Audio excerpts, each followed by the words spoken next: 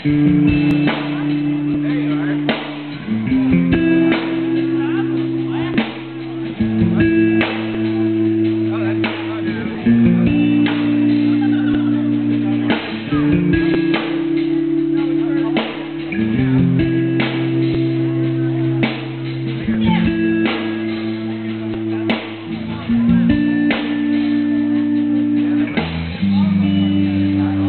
long as blood flows, I stay strong as possible. Inspired by the music, I've been trapped within this pattern by choice. It has long been my preference to keep. Instead of trying to lose it so as much as I can, I use voice. If I become as powerful as James Earl Jones, I will be more vocal and possibly even be able to kill a microphone. Still then, my bones and soul are all that maintain the roll and fold it slowly, making only my pen pays its toll.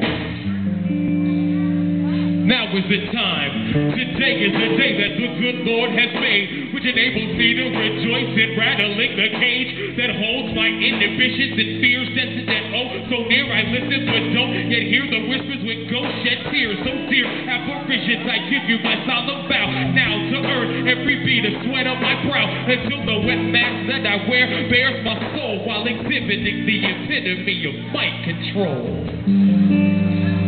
You know the name of the game, chasing the payment well, trying to build a name while still trying to maintain self. Your health is most important, you should never forget. This is supposed to be an outlet. When I'm stressed out, I'm working.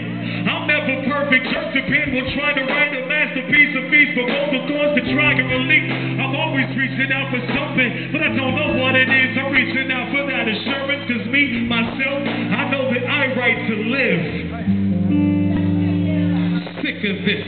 A visitor method of living is giving me a conniption fit. I'm too tired to pause, too sick to quit. The insidious system is rhetoric and cynicism, mentally invalid with tricks and senselessness. I've been sent to levitate verbiage, balance and purpose to kiss and dismiss villainous words on the surface of earth with her pursed lips, hints giving the worthless a glimpse in the twinkle in the eyes of the observant.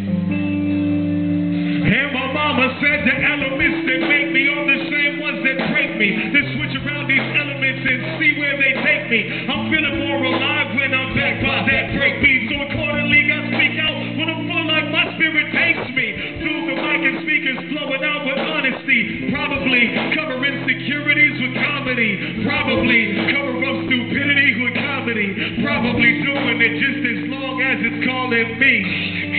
Ollie, ollie, oxen free. Strategically placed synonyms, riddles, and speech clothing unfolding to show those who don't know what clothes bring. Moments of personal clarity mixed with clothing that your hopes and dreams lay broken at my feet like toe rings. A spectacle of its magnitude, it was an attitude to switch hemispheres by a few degrees like latitude. Not a statement for me to elevate my status to. I just happen to bear bad news, sad but true. Do I get the fantasy for finding me in my apartment, patiently waiting for nothing specific? Caught in my rhyme book and starting departing from punchlines, moving into stories and traditions of griots or oratory magicians. If it works out, I could be heralded instead of looked down on. This inferiority complex is something that I frown on. Clown on and make yourself into a bigger man, or calm yourself and so following the lines in sand. The journey within is not as simple to finish as it is to begin. But hopefully me and my pen will be friends to the end. My buddy, wherever I go, he goes wherever we go. We show everyone that we are both equal. Channeling devices of something higher than each of us. We seem to touch the fingertips of the being that's reaching us, teaching us that we think all who sleep deepens the trust. We need to be sure we hear the Creator speaking to us.